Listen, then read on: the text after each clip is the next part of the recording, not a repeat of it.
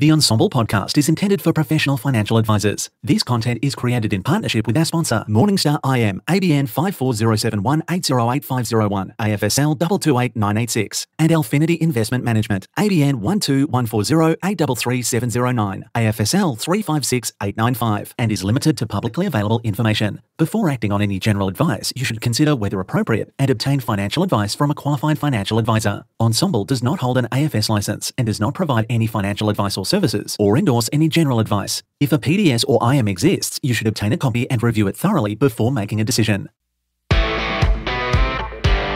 How are you now, and welcome to the Ensombl Investment Podcast. My name is James Whelan, Managing Director of Barclay PS Capital's Wealth Management Team, and I'm here to represent you, the humble advisor, doing their best to walk the line between client interests and asset class selection. We're trying to find the things that are not only appropriate, but that are actually working to be in the right things at the right time, the right way for the right clients. So get set, because myself and Morningstar are going to do our absolute best to answer some of the questions that have come up on the Ensombl platform. All information contained is general in nature, so here we go. Morningstar Investment Management Australia is delighted to be sponsoring Ensombl's investment podcast series, designed to equip advisors to have more meaningful conversations with clients. Morningstar Investment Management is a global leader in asset allocation, investment research and portfolio construction. Specialising in investing, behavioural coaching and practice optimisation, Morningstar strives to give advisors the tools to confidently navigate their clients' complex needs. Morningstar, empowering investor success. Alphinity is a specialist active fund manager of Australian and global equity funds, strongly aligned with our clients' objectives. Our aim is to deliver consistent outperformance through different market cycles by investing in quality, undervalued companies with underestimated forward earnings expectations. Our experienced teams of co-portfolio managers identify these companies using a truly unique partnership between detailed analyst-driven fundamental research, ESG integration, and specific targeted quantitative inputs. How are you now, and welcome to the Ensombl Investment Podcast, brought to you by Morningstar. My name is James Whelan, Managing Director, Barclay PS Capital's Wealth Management Team, and I'm here to represent you, the humble advisor, doing their best to walk the line between client interests and asset class selection. We're trying to find the things that are not only appropriate, but also that work, and maybe try and find the right time to be the right weight for the right clients. So get set, because myself and Morningstar are going to do our best to answer some of the questions that have come up on the Ensombl platform, and obviously all information contained is general in nature. Here we go. Now, we've seen it in company presentations, we've seen it talked about, we've seen it in movies, we've seen it in the news, we've seen it beaten to death at every finance conference between here and Helsinki that I've happened to go through in the last couple of years. Occasionally, God forbid, we've seen it actually utilised by companies and utilised by advisors and utilised by the industry to achieve some sort of efficiency, or at least we have been told that that is the case. The growth of artificial intelligence, someone had to say it, in development and adoption has not only been rapid, but has been tagged as being the tip of the iceberg. We need to go further into how to separate the wheat from the chaff, one of my favourite expressions, how to use AI in the investment process, and potentially how to know which companies potentially are making the most of it, and maybe build up a bit of an investment case for some of these areas. I am joined by some pretty smart heads in this particular space. Trent Masters, who is the Global Portfolio Manager of Alphinity Investment Management, and Bianca Rose of Morningstar. Great intro, if you could hear that background. Hello. Brought to you by Oscar Piastri and the McLaren Formula One team. Then we've got Bianca Rose of Morningstar, who's a portfolio manager there. A bit of background noise kicking in. I hope Kira's cleaning that up for us, so it should be okay. Welcome. Thank you for joining us. How are you now? Yeah, great. Yeah, thanks for having me. Everyone gets the same question. Bianca, you've been here before, so we'll be quick with you to get into it in just a second. But Trent, thank you for joining us. First off, everyone gets the same question. What do you do? How do you make money? Yeah, no, thanks. I'm a portfolio manager for the global equities team at Alphinity. So Alphinity, we're a long-only manager. It's really an investment process that has some very simple, I guess, quant signals for what we're looking for in terms of stocks. So we're looking for momentum. So for that, we're looking for stocks that are in an earnings upgrade cycle and consistently beating earnings expectations. There's also a very strong quality overlay. So those companies that are generating strong ROEs, improving ROEs, generating cash off the balance sheet. And then, of course, that third leg, very important in any situation, is a reasonable valuation. And there's a range of metrics, including our own DCFs, that we do to validate that. So they're the three key elements that come together to basically define what an Alphinity stock looks like. And when you're looking at 4,000 to 5,000 potential global equities, that's a way to distill down the universe into a subset of companies that you think will be operating with the wind at their back and have success over time. Well, I think that's fascinating, especially with regards to the quant side of things and how we can talk about AI. We'll get to that in just a moment as we go on through the podcast as well. Bianca, welcome back. Good to see you again. Thank you. Anything changed down at Morningstar? What's happening? What do you do? Introduce yourself to the people who don't. Sure. So I'm a multi-asset investor, and we use valuation-driven framework to pick our investments. And so we pretty much go anywhere. So, so we will go in equities, alternatives, fixed income. And so obviously AI is a very interesting area at the moment for us. Now, with regards specifically to AI, and I'm going to throw this over to the both of you. Good that I've got you both here. AI moving as it is going to, without specific details on dates or anything like that. But we have recently seen a note from Goldman Sachs who is saying that maybe it's all a little bit overblown with regards to the expense and the expenditure that's being put into AI. I believe that what they said is something like that it's $1 trillion spend, but there was no $1 trillion solution that it's going to solve. I find that a little bit simplistic.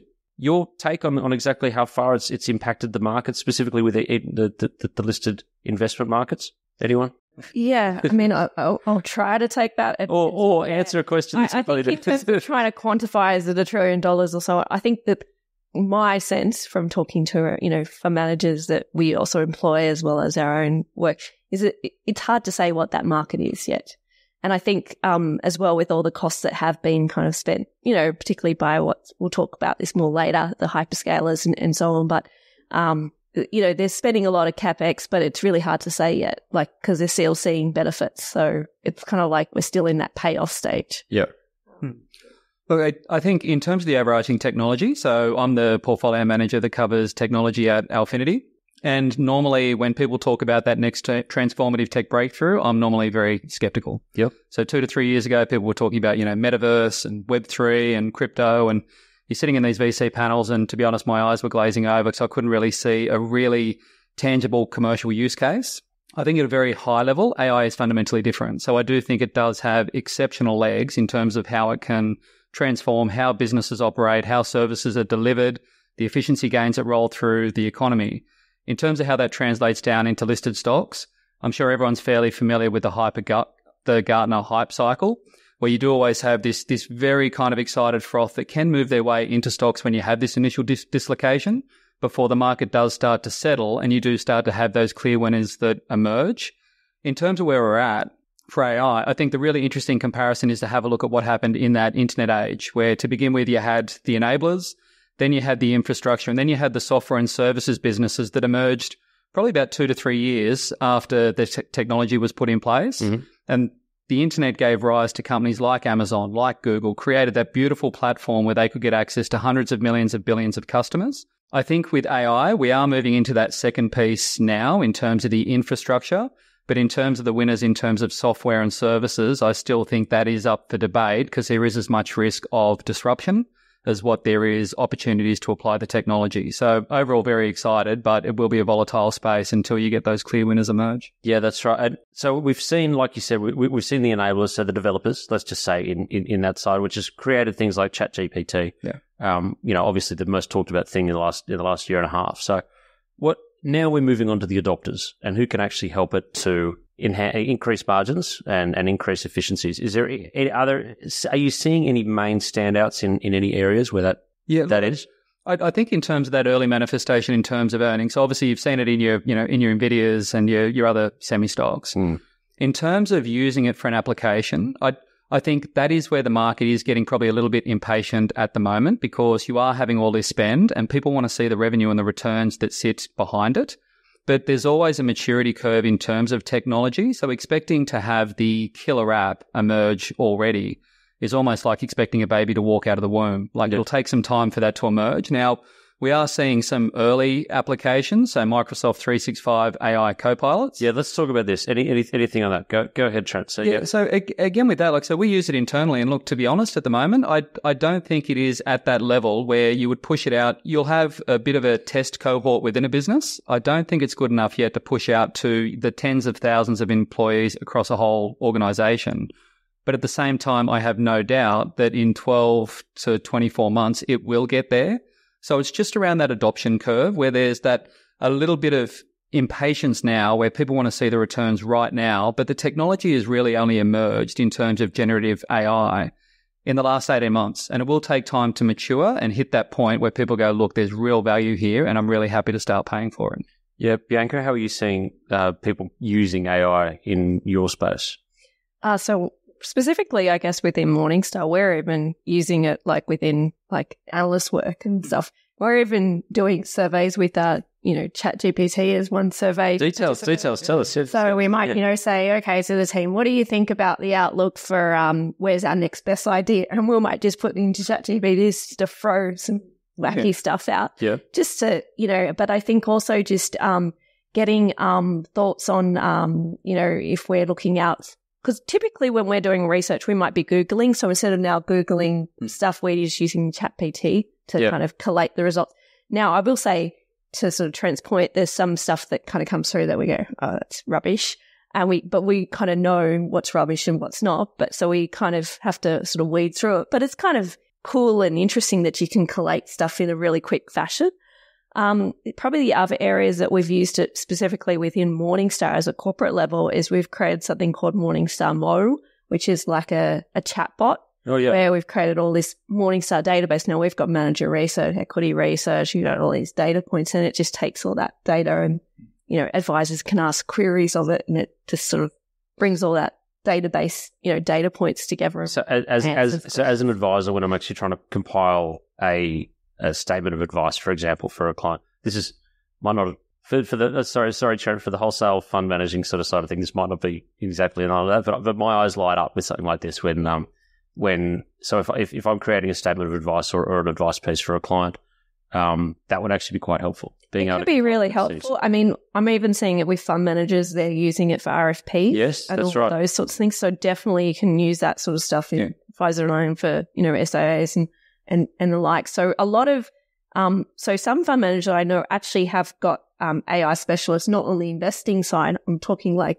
just internally, where they're using it for cost savings, but then also tapping in with the analyst team on, okay, like what's the investing insights, but RFPs, all that kind of client servicing work that kind of maybe, and even executive assistants, like, it used to be like just the CEO could have, now you kind of can use, these I still have yet to, tools to kind of help. I have not yet gotten used to the role that I'm in of that, and I still depend on other people, and I depend on myself doing it a lot too, and I get yelled at by my own people for that, taking on too much myself.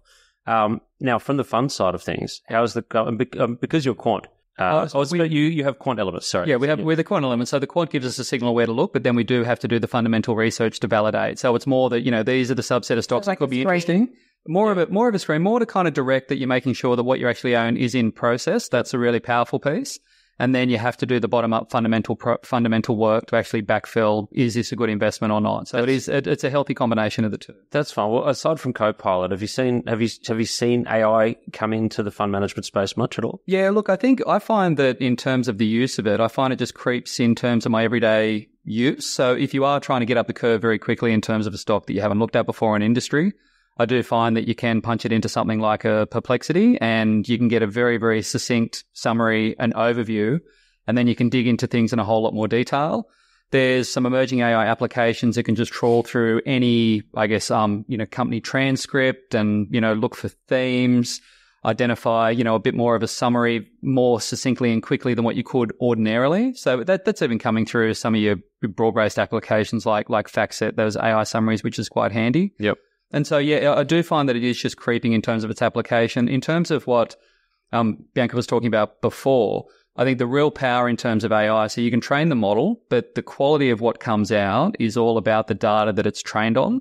And that's why you're moving to this retrieval augmented generation where you take the model and point it at a trusted data source, one of your internal data sources, to really surface that information effectively and make sure that what's coming out you can actually trust in terms of output. So you already know that your data source is good, and so that's where it's from, as opposed to Google pulling it out of Reddit. Yeah, because the whole argument about hallucination, always in tech, you've got to use a fancy word to describe something that's incredibly simple. Hallucination is just a model just throwing up crap. Okay. And it's probably throwing up crap because the data that's been trained on hasn't been broad enough, or the quality of that underlying information hasn't been to a level that you can actually trust the outputs. And as the models develop, as the quality of that information that's fed into it develops, the models will get a whole lot more accurate and a lot more usable. Which I think the best example of that is Google and Reddit having that tie-up, and Reddit responses coming out through Google, the Google search results. Yeah, and I think you have seen Google start to move away from that. That one felt a little bit unusual to me in terms of a tie-up. I can understand with some of the news organizations and that being a bit of a cleaner data source, but yeah, Reddit could be useful in terms of breadth, but I think that underlying quality you might have to do a bit more of an overlay on. Well, it's like any set. I mean, you're only as good as the data that you're using. I think that we've established that.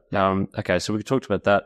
I'm going through the questions that advisors have put into the Ensombl platform here, which is great. We've got a couple of good minds that we can pick on some of these questions that we have. So I've got, how has AI impacted companies that were early adopters? We've talked about that more or less. We can get back around to that as well. Where do opportunities for AI exist outside of the initial side of things? Now, myself, I'd be talking about data centers immediately. Do you see any places like that look right for maybe not for disruption, but for being able to utilize the growth in AI? Yeah, look, that's been one of the next major legs that people have been looking at. So it's been data centers, and then more importantly, the energy that can feed data centers. Yes. So we did a fairly detailed piece of work around data centers, and what we found even though there was the inflection in terms of the activity, we just couldn't make sense of the financial metrics that were coming out of the data centers. Really? So it felt like one that was more, I guess, narrative over numbers in terms of the investment opportunity. I think the next real leg will come in terms of those end applications, and I think they will come. You mean the software stage? Yeah, the software stage. Like even in Go into that. What are we talking? So at the moment, we're just at that infrastructure building out, as Trent's talked about. So we're just with the semiconductor chips. We got to get that kind of, and then to really expand into like AI software applications and all of that. That's kind of when you're going to really get that rampage up. Yeah, and that's probably where the data centers will come in. But at the moment, it's early days. Very early. It's not happening. So I'll give you two recent examples just over the last 2 weeks, just in personal life. So first of all, had an IT issue. We have outsourced IT, and so you put the issue into Perplexity, and it actually threw up the answer in terms of how I could retrieve this file without having to go to the back office. Wow. So you just think about the application of that in terms of not just IT servicing, but also customer service. Like the quality was actually there. It actually gave me the legitimate answer. The other one was, like anyone in Sydney, I have 2 young kids, and one of them was quite sick about a month ago. Of course, you don't purely rely on Dr. Google. You always do the verification with the GP, but I typed it into Perplexity. These are the symptoms, and it said, look, she's probably got a virus, probably a flu, but if this emerges, she might have scarlet fever. Oh, great. And so I got that out, and I thought, man, like, this model's been trained on too many Emily Bronte novels. Yeah. Scarlet fever, like, what the hell? Yeah. Turns out 2 days later she gets the rash, and it actually was scarlet fever. Get out of here. I know. So that's when I just went, wow, this thing, when I first got the information, I thought it was completely off base. It was actually leading in terms of what it could potentially be. And so you just have that application just rolled out across the entire medical community. Right? Yeah. You could upskill every basic GP to have the absolute latest trends in terms of, disease states, what the different symptoms mean. Like just the power of that across the entire medical construct could be just... Which is actually already used, right? Like often I go see the doctor and they'll... Typing it in. Yeah, there's checking it. They bring it up and you're like, well, that's all it is. Yeah. I mean, obviously they got to interpret it, right? Again, to my point about, us in financial world, we're getting data that that's, but you got to interpret it. Yeah. But definitely in that healthcare space and medical trials now, stuff that might have taken years you can get, results pretty quickly on, so that I'd say financial companies as well, which have got a lot of data, like financial data, can use AI for that. So there's a lot of, and we're already seeing it with like chatbots and, things like that. But chatbots that actually work. Up until now, chatbots have been so frustrating that you just end up realizing you're arguing with a machine, but it feels like they're getting to a point that they can at least they say that it's a chatbot now, as opposed to like you're praying that it's someone in Malaysia. We're talking to someone. But please just, I don't want a guy in Hyderabad who knows what's going on here that he could just tell me what's going on. I don't care where he is. Don't care what his name is. I hope he's getting paid well. Just help me like this. If it comes up and says it's a chatbot, I'm just going to go through the motions until I can talk to someone else right now. Because it's going to get there. But I think it's getting there because I exactly agree. Like, a couple of years ago, I'd be so frustrated. Now I can kind of go, all right, about 70% of the time, if my, if my question's pretty simple, it can be solved. Yes. The chatbot. Yeah. So I think, healthcare, and also, when we think of doctors, how many times do they get it wrong? Well, now they can, you think of airplanes and stuff, they've got black box. Yep. So you kind of, they've talked about this in books, but medical profession, it's nice that you've got something to kind of cross-check. To go back to. Yeah, that is true. Are we seeing anything generational? This isn't actually on my list, but I was about to just talk about the generational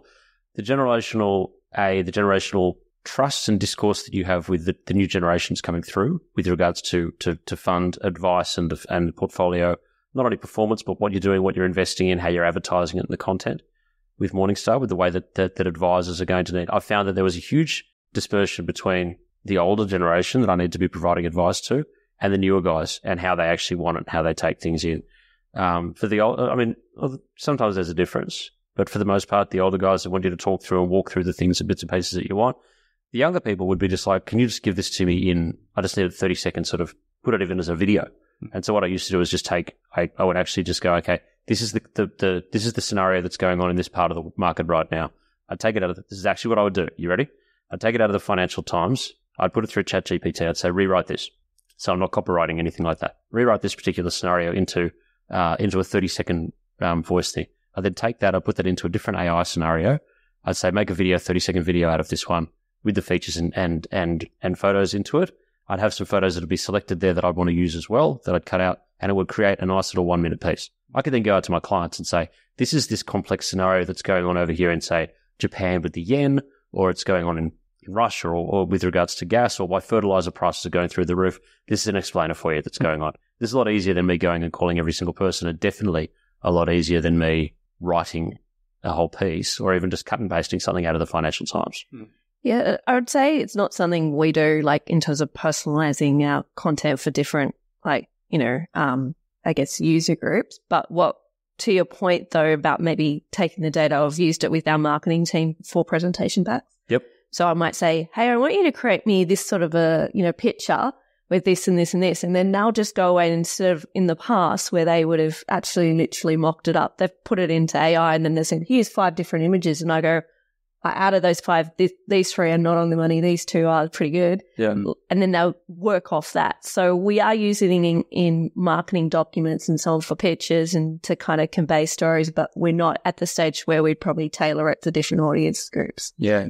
We'd be the same. A lot of our clients are Insto clients, so that tends to be around a particular structure around, how the fund operates, making sure you're true to process and doing what you actually say, as opposed to the more news-focused pieces. Yeah. Now, are we seeing any increased risk in privacy going on at the moment? It's just been flagged here as a question that's come in from one of the advisors that's gone, are the companies that we're seeing, so we're seeing so much dependence being put on data centers. We're seeing a growing amount of data that's being held in a smaller number of cloud companies, Azure, Google Cloud, and AWS. Are the 3 big ones that come to mind. Are we seeing now, not to put a date on it, but a significant global shutdown happened because of one company, and we're seeing just how much emphasis can be put on. Potentially, right? Yeah. I'll just say, look, when we created Mo within Morningstar, people putting their advisory questions in, we kind of deal with Microsoft because we partnered with Microsoft to fast track it, where they had to clean out the questions so that it couldn't have cookies of. And you have to know that they're cleaned out. So there was kind of certain, contracts put in place to kind of.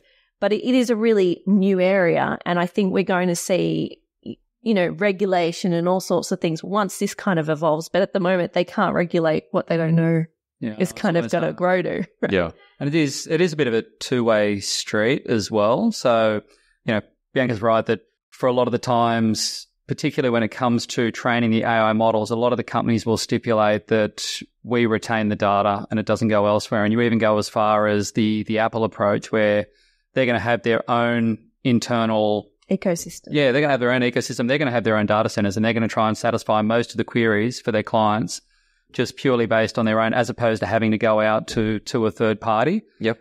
There's also, I guess, a bit of a privacy concern in terms of what you put into the model. So you put a query into a model and then it'll use that to help train. And so companies are now putting in place policies in terms of your use of the AI models, Yep. you know, what you can actually put in and making sure that you aren't actually allowing proprietary data to slip through. And so we've got an ESG team that are quite phenomenal, and they did a whole piece with the CSIRO looking at what are the best benchmarks and what are the best policies that you need when talking to companies regarding the use of AI. Really? Do you want to go into that? Privacy. Oh, look, it was a joint venture that they formed, joint project probably about 18 months ago, before ChatGPT even really emerged. And it was just a way to approach with companies, what are the questions that you need to run through, what governance structures you like to see in place with the companies that you are moving into, just to make sure they have got their arms around AI and they're not exposing themselves or their customers to too much risk. I like that term, arms around it. And then you've got outright rebellion, which I've heard. And I won't mention who this particular person was because they're close to me, but they lead a team, and it's come down from head office, quite a large, a company that you would know at a large scale. And it's come down from head office to say that we want to see an increase in use in the chat function that we've built internally. It probably just runs off something else. We want to see an increase in it. And this person has flat out said to their team that use it once per day, but no more. Because what is going to happen is that they're afraid that the more it gets used, the more it will learn, and then it's going to replace one or two people on that team. Okay. So it's interesting to see the way that every now and then it's just like, comrades, we're going to fight this machine that's going on here, and nobody uses it. Use enough so that it's being used, but don't use it at the amount that they say once it's being used. Yeah, interesting. At the same time, it's always hard to hold back the tide. Like, you can see these evolutions coming, and I completely understand the concerns around job losses, because one of the main, I think, financial benefits that will flow in the end from AI are the efficiencies. And, Yep. you know, efficiency is just a dirty word sometimes for job losses. So, yeah, go on. But you have a look at, this isn't the first time we've had this kind of tech dislocation. Like, you know, we've had the industrial age, we've had the internet emerge, and every time we've had these discussions of it's going to wipe out like such massive swathes of the employed population, and there's going to be mass unemployment. But then you tend to find over time that employment markets just reshape and create other areas of demand. So, you know, here we are now after two already like massive employment dislocations over the last, you know, say 100 years. And we're sitting here in most developed markets with an unemployment rate that starts with a 3. Yeah. And so, you know, I do think, and I can understand why the fear would emerge, but you tend to find that those employment markets do reshape and create opportunities for those jobs that do get dislodged. I think it is as well. While we're talking about efficiencies, we will, because we're actually now up to the investing in AI side. We started with this, and we're going to finish off with this one as well. That if you listen to company reports or company presentations, or if you listen to the way that companies are speaking, is there anything that's standing out with regards to how they're adopting or using AI? Because it happened all of a sudden when nobody was talking about AI in their company presentations or in their the earnings call that comes afterwards, and then all of a sudden the numbers, because I always like to read the numbers of times this was mentioned in an earnings call. All of a sudden, artificial intelligence just rose to yes, it's being used 70 times in the earnings call. Is there anything specifically that you're looking at with how they're using it and how they're adopting it to see if it builds an investment case a bit better, and how can maybe some advisors be able to piggyback off that? Yeah, look, you are right in terms of the mentioning, and I think sometimes companies did themselves a bit of a disservice by mentioning it so often, because then you take the ramp in terms of the share price, and all it does is put a target on your back for if you can't actually generate. You're doing it. Yeah. kick it down. Somebody else's problem next week. Yeah. But I kind of break that AI opportunity into two legs. So first of all, the revenue leg, and that will take a little bit longer for most companies for it to come through. But even I normally go to the US 3 or 4 times a year, and I've even found just a subtle change in the language from companies that I talk to about using it for internal efficiencies. So, you know, back on my trip in March and even last September, companies were talking about we're flattening our hiring expectations based on the application of internal AI. Okay. Last time I was there in May, June, you could start to hear that language change towards we are actually taking out some heads. Oh, really? So it does feel like that maturity in terms of the curve is getting to the point that they are looking at actually reducing workforces as opposed to just flattening hiring intentions. Okay. And then, of course, everyone's just racing, just trying to build that new application that can actually generate that revenue side rather than just the cost efficiency side. Yeah. Do you think that socially companies that adopt it too much with regards to reducing headcount are going to get any blowback? I know that we've been maybe it depends on the regional location. Yeah. I'm going to say, like, certain countries are known for, you know, in Europe. Yeah. Call out Olympic. Whatever's happened to France, but they love standing up. So there are labour unions, but then there are obviously other markets like the US, which are pretty free, in the cap, staff force. Yeah. And there are actually places like Japan, I'm going to say, where they have labour shortages. So this is actually a really positive thing, because it's actually like they might, say in hospitality, you could have robots delivering, a dish or something. So it kind of can solve some problems. It's not all about losing. Sometimes actually there are some labour shortages around the world. All right. Well, now let's just see if we can talk about anything a bit more specifically with regards to asset class, or maybe even allocation weightings, which is sort of the last question that I've got here. I think we've done amazingly well getting through these ones. So it's how can advisors ensure their clients have the right exposure to companies who are using AI and capitalize on this exciting new innovation? Whoever put that in, thank you very much. But it's the right exposure to companies utilizing AI is a difficult one to go into. Is there a way to be able to sort of see if I'm just trying to think about how you'd actually sort of formulate that as a conversation? So maybe in terms of frameworks and alluding to what you were saying earlier, we kind of think about it on the cost savings versus the growth opportunity side, because there's like two sides, right? And so I think that, and then factoring in valuation, where do we think valuation may have got a little bit ahead of and to the point of hype and so on. And so we're trying to use that framework, but it is really tricky as well to say who are the winners and losers today, because it's technology, and that's kind of the nature. It's rapidly evolving of who looks like the winner today may not be the winner tomorrow. And it's constantly changing. Like I think even the chip space. You've got Samsung vying with SK Hynix and Micron on that memory chip space to get into the NVIDIA, I'm going to call it little huddle, to kind of get into that profit pool. Yep. And it's not going to stay where it is today. So we kind of grapple with the growth and the profit margins with the valuation side. That's how we... And talking on the valuations, Trent, so the three things that you guys use at Alphinity, you were talking about momentum, ROE, and valuation. So that the valuation, that last one, is there a point... Obviously, the Magnificent Seven that rallied so hard on the back, for a fair chunk of it, on the back of the AI fad, or whatever it was going to be used on, sort of overblown or not. Is there a certain valuation area where you just like, that's overcooked or that's undercooked? Of course. So you're always anchoring it back to earnings. So, you've got to have the earnings to back those valuations or those increases in share prices. Mm-hmm. So that's really important. So if you have a look last year, NVIDIA, I think it went up, the multiple actually went down because earnings went up so much. But this year you are getting a bit more of a multiple expansion come through. So you're always keeping an eye on that. I think just going back to the aggregate portfolio construction, look, even though I am incredibly excited and bullish on the long-term future of AI, you've always got to have diversification within the portfolio. So even though I'm quite enthusiastic, our tech weighting within the portfolio is basically around market, because you've always got to have those other stories in the portfolio, those other cycles, those other areas that you're exposed to, because you always have to be mindful that life doesn't happen and investing doesn't happen in a straight line. You will go through periods of froth where these things get ahead of themselves. And then there's the inevitable big give back. In terms of where to focus, and it's probably a large part of our process, we focus on where I can actually tangibly touch and feel the earnings and have some confidence in terms of the duration of those earnings. Mm-hmm. So that's why, we had been in stocks like, NVIDIA. There's ASML that does the advanced lithography for the designing the chips, which is a phenomenal business.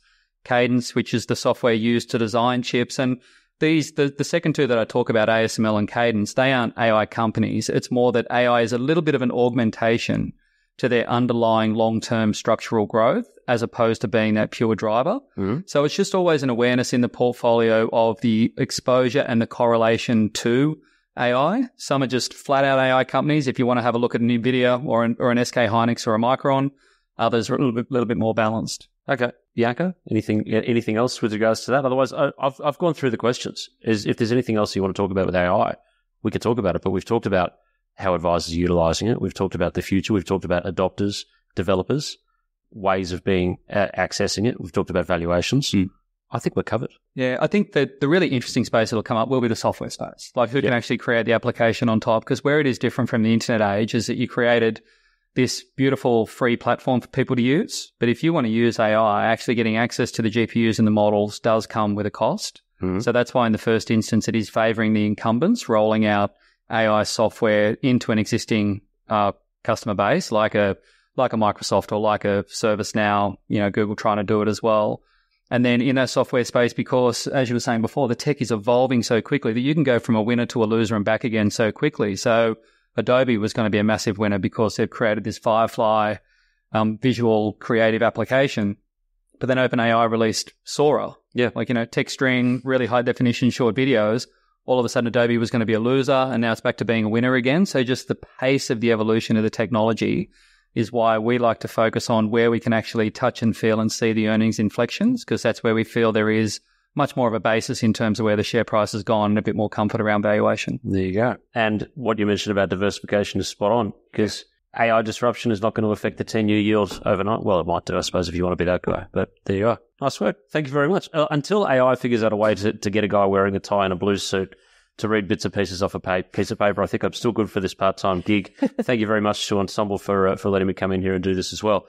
You have been joined, I don't know what I'm saying sometimes. Thank you very much, Trent Masters, Global Portfolio Manager, Alphinity Investment Management, and Bianca Rose of Morningstar, Portfolio Manager over there. It's been amazing.